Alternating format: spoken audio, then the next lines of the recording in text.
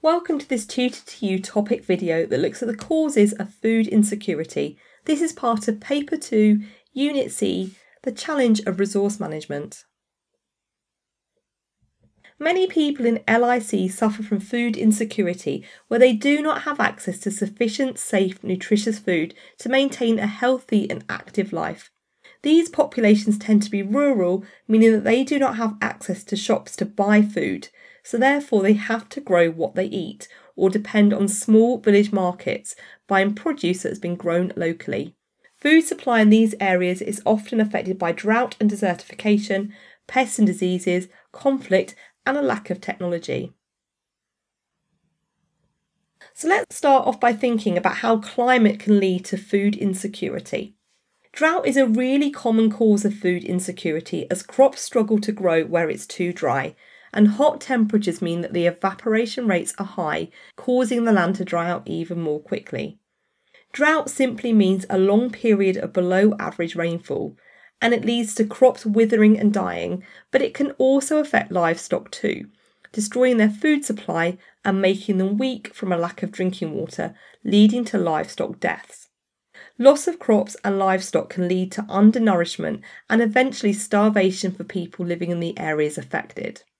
Some regions in Africa have suffered from drought for many years, for example the Sahel just south of the Sahara Desert. Long periods of drought can lead to the process of desertification, whereby previously fertile land turns into arid desert. In complete contrast, flood events can also lead to food insecurity as crops are washed away and livestock drown. This often happens during tropical storms such as Typhoon Haiyan, which hit the Philippines in 2013 and had a catastrophic impact on food supplies in this region. Climate change is leading to more extremes of weather, for example, more frequent and more intense tropical storms in the regions that already experience them, and more heat waves and drought events, meaning that it will be more challenging to grow crops and rear livestock in order to maintain food supplies in the future. Let's move on to pests and diseases. The climate in LICs makes people vulnerable to a variety of pests that can harm crops, such as locusts who often destroy whole harvests. Poverty also means that farmers are unable to use pesticides to protect their crops from this threat. In addition, facilities used to store grain in LICs can be poor, meaning that what has been grown is often eaten by rodents. Cattle in LICs often suffer from diseases such as bovine pleuropneumonia, which attacks the lungs causing fever and respiratory problems. Animals will struggle to recover from this due to a lack of veterinary care, but also having weakened immune systems due to being undernourished.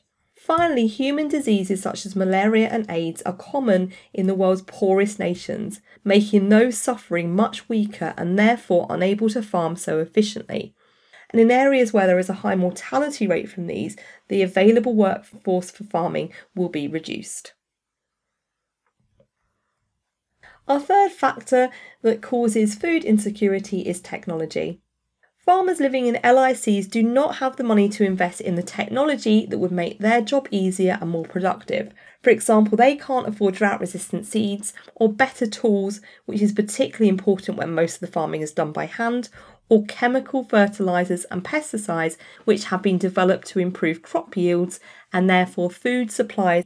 On a larger scale, there is also a lack of investment into the systems that would make agriculture more efficient, such as transportation, huge warehouses that could safely store produce, large-scale irrigation systems, and machinery that would enable farmers to plant and harvest much bigger areas of land, which again would increase their crop yields. This, of course, is directly linked to poverty. Our final factor that can lead to food insecurity is conflict. There are many ways in which conflict can lead to food insecurity.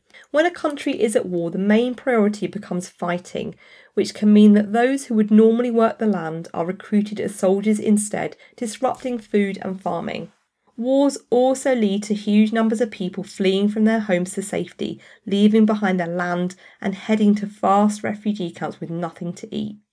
This can currently be seen in Yemen, which is experiencing civil war with hundreds of thousands of people living in hunger.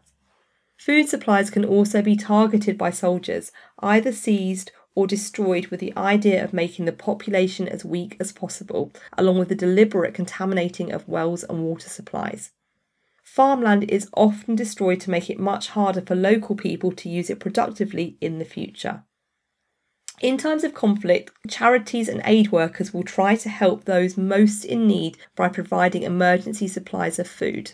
However, there are times when aid workers are stopped from reaching those who desperately need help, or stopped from travelling into zones of conflict because it becomes too dangerous for them. Long-term aid is also available to help improve food supplies for the future, but government corruption often means that this money doesn't get to the people who actually need it. Over the last few decades, many LICs have experienced civil war, which has led to widespread famine and starvation. That concludes this Tutor to You topic video focusing on the causes of food insecurity. Thank you for watching.